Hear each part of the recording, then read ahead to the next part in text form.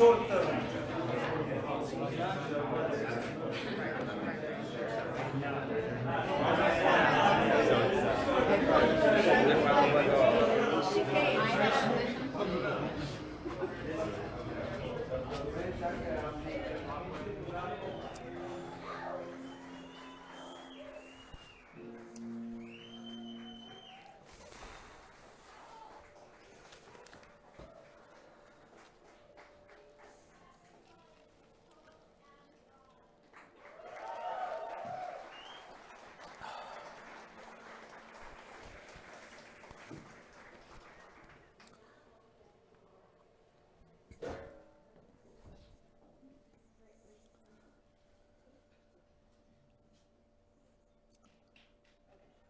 Now, there we go.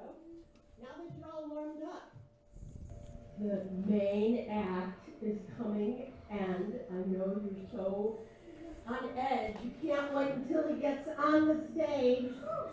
Dimitar!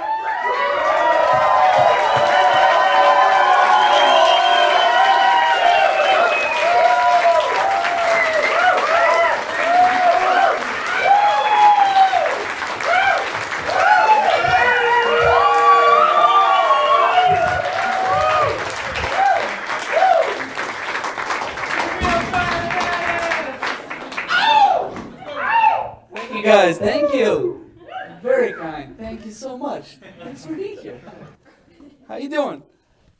Good? Nice, nice. I brought a cheat sheet because that's how I do it. I probably won't use it because I write like a doctor who just had a stroke. So this is just here for moral support only.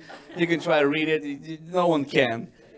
You need the guy from the Dan Brown books to come and fiddle with it, you know, and take some words and put them in order and flash a light on them. I read half a book. I don't know how it ends. I don't know which.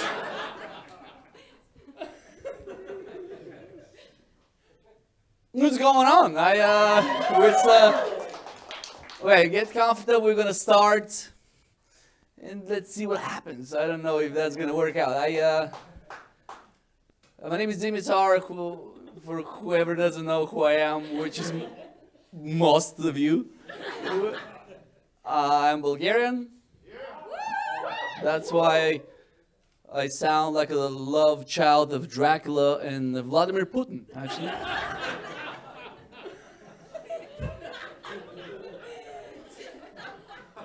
I've been in America for a while. I've been in America for 12 years. And, whoa, thanks. That, I mean, didn't require much skill, right?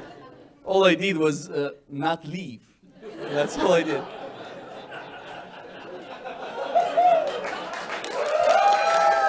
Thank you. Thank you. It's not going to last very long. I think I'm done. I think after 12 years. People have been treating me nice. I've been treated very well in America. As a foreigner, I want to say that. People have been treating me very well because my visual whiteness. But that only would last for as long as I can keep my mouth shut. Because as soon as I start talking and let that Transylvanian voice out, the look on people's faces changes drastically right away. It's a mixture of confusion and disappointment and anger.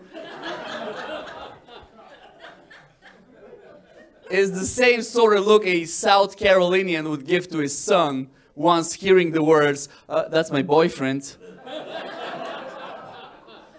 Jamal." Right? I know. These are real problems.